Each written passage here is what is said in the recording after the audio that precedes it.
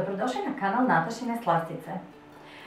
Danas u ovom videu pokazat ću vam kako možete napraviti tortu, jednu poznatu tortu koja se zove Ledeni vjetar.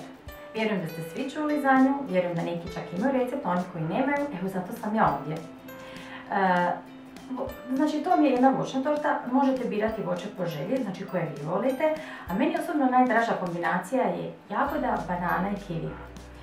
Tako da ću danas sa tim voćem pripremati.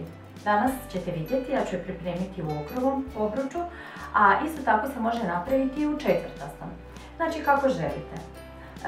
Evo pa možemo početi sa pripremom. U posudu dodajem 6 bjelanjaka i miksam ih dok malo ne očvrsnu.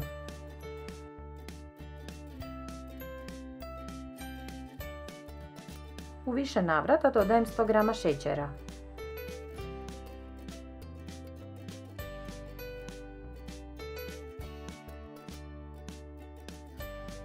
Jedan vanilin šećer i miksam dok ne dobijem lijep i čvrsti šaum. I onda ću dodati još jednu žlicu jabučnog octa.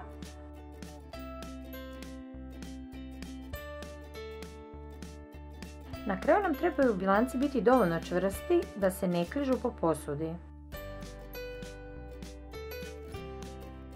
U obruč od 30 cm ubacit ću pripremljene bilanjke i poravnati. Stavljam peći u zagrijanu pećnicu na 150 stupnjeva oko sat vremena, a može čak i koji minut duže, to ne smeta. Nožem ću izrezati koru uz obruč i odvojiti obruč. Ponovite postupak još 2 puta da dobijete 3 jednake kore. U 18 žumanjaka dodat ću 9 žlica šećera i 2 vanilin šećera, te ću miksati dok ne dobijem pijenastu smjesu.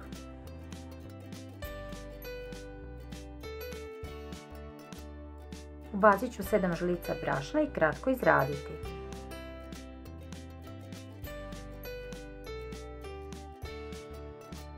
Od 600 ml mlijeka dio ću uliti u žumanjke,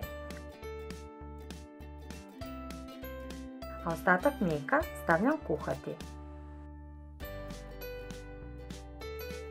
Pripremljene žumanjke potrebno je dodati u uzavrelo mlijeko i kuhati dok ne postane gusto. Kuhanu kremu prebacujem u drugu posudu. Poravnat ću, prekriti prozirnom folijom da se ne skori površina i tako neka se ohladi. U ohlađenoj kremi odstranit ću foliju i mikserom izraditi kremu. 250 g margarina sobne temperature kojeg sam izrezala ubacit ću u kremu i sve zajedno sjediniti.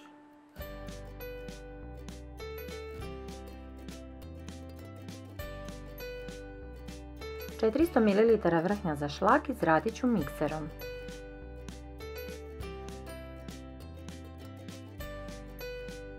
Kremu ću označiti na 3 dijela i prvi dio raspoređujem po prvoj kori.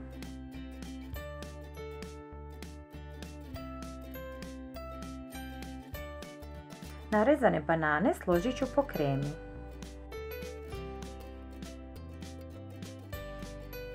Izrađeni šlag dijelim na 2 dijela i jedan raspoređujem preko banana.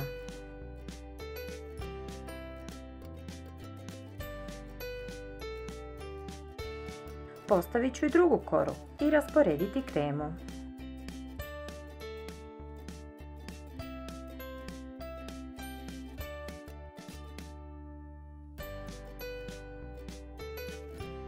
Izrezane jagode složit ću po kremi i rasporediti preostali šlag.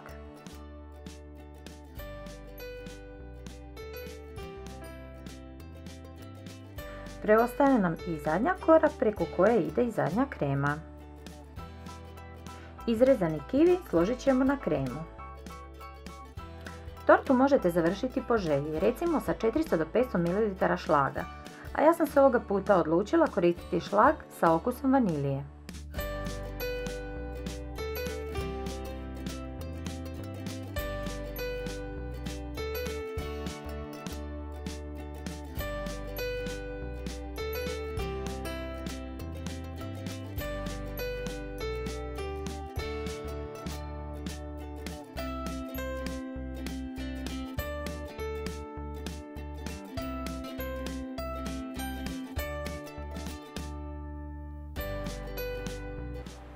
Ukoliko još niste isprobali ovu tortu, voljela bi da ju isprobate jer je zaista fina i posebno prije sada ove tople dane koji nam dolaze. Evo, to je bilo sve za ovaj puta, ja ću i dalje snimati fine receptiće za vas, a vi me i dalje pratite. Pozdrav!